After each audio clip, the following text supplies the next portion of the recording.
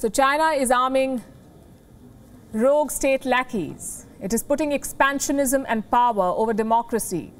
What about the other side? How is the Alliance of Democracies responding? Well, they found a new rallying cause in Taiwan. It is the toughest tightrope in diplomacy. Let me tell you why. Most major nations recognize China, but not Taiwan.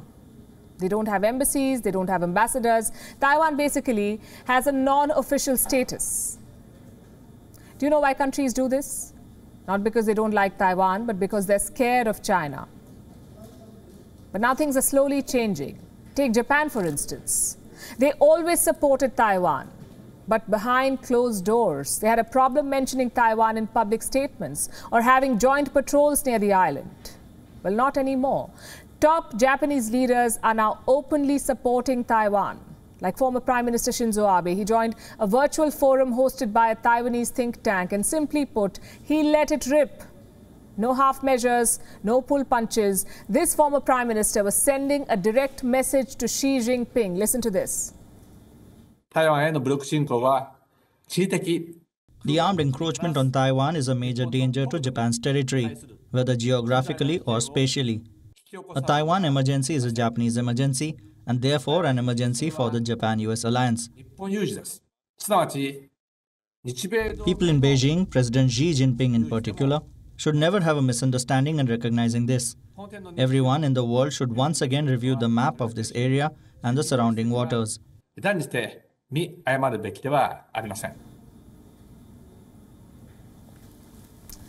Don't look at these comments in isolation. They're part of a trend. July 2021, there was a trilateral meeting between Taiwan, the US and Japan. The same month, Japan published its annual defense paper. For the first time ever, it mentioned Taiwan. It's very significant. August 2021, Japan's ruling party lawmakers held virtual talks with Taiwan's leaders. Again, unprecedented. And now these comments from Japan's longest-serving prime minister. The bottom line is this. Japan is talking a lot more about Taiwan, and for a change, they're talking in public.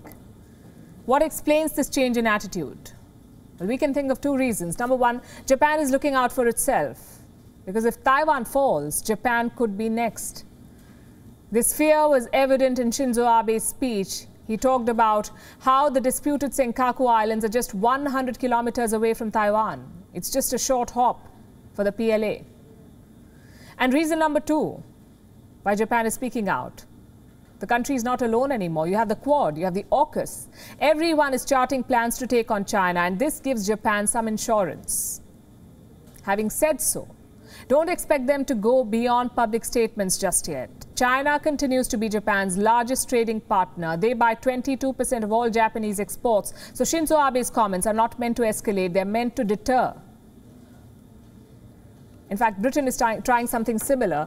Their spy chief believes that China could attack Taiwan, not because of strategy, but out of overconfidence. Let me read it out for you. Listen to this.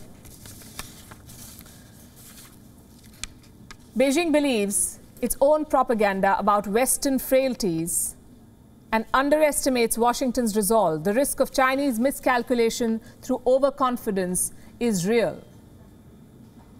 There is some truth here. China grossly underestimates the island's resolve, its weapons, and its partners. To some extent, you can understand why. The world has already picked China over Taiwan. I'll give you another example. Between 2016 and 2019, foreign governments deported 610 Taiwanese nationals to China. Think about it. These are Taiwanese citizens. They have no family in mainland China. They had a Taiwanese passport, but they ended up being handed over to Beijing. What do you think happened to these people? Reports say 2 of them were seen apologizing on state TV, and they're probably the lucky ones. The world must stop normalizing China's violent land grabs. We saw it in Tibet. We're seeing it again in Hong Kong. China tears up international treaties and responsibilities, and the world simply watches on. Here's what it can do instead.